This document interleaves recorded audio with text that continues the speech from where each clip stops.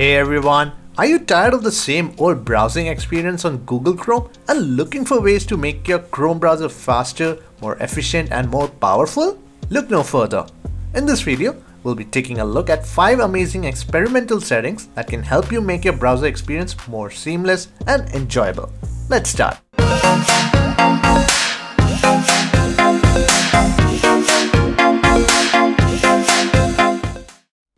Before we get into the settings, a word of caution. These settings aren't displayed in the menu because they can change the way your Chrome behaves or lead to compromise in security. Hence, they're called experimental settings. If you're okay with it, open your browser, type in this in the address bar to open the experimental settings page. First up is battery saver. You must be wondering what is the purpose of battery saver in Google Chrome.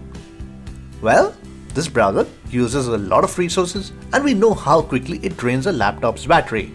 To help users conserve their battery power, Chrome has a battery saver feature which can be activated from here.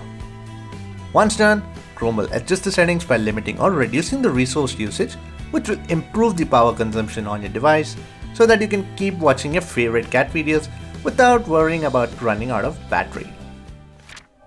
Imagine you're trying to read a horror story at night.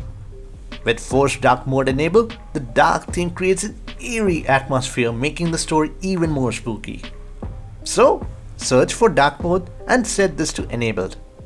This will apply a dark mode theme to all the websites, whether or not the website natively supports it.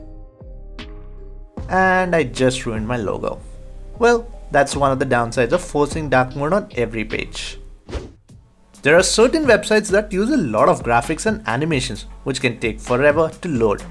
When you enable GPU rasterization, this feature will improve the rendering of websites, making it load faster.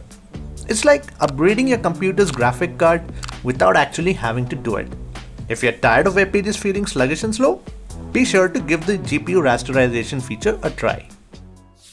Have you heard about the secret feature in Chrome called Password Strength Indicator? It's a great tool that allows you to gauge the strength of your passwords as you type them into the browser. Just search for this term and activate this. Once you have activated it, you'll notice two really useful features. When you're signing up for any website, the indicator will suggest stronger passwords, making it super easy to create more secure passwords for your online accounts. The second feature is if you want to use your own password, the indicator will display its strength as weak, fair, strong or very strong as you type, giving you a clear understanding of the security level of your chosen password. Last but not the least is smooth scrolling.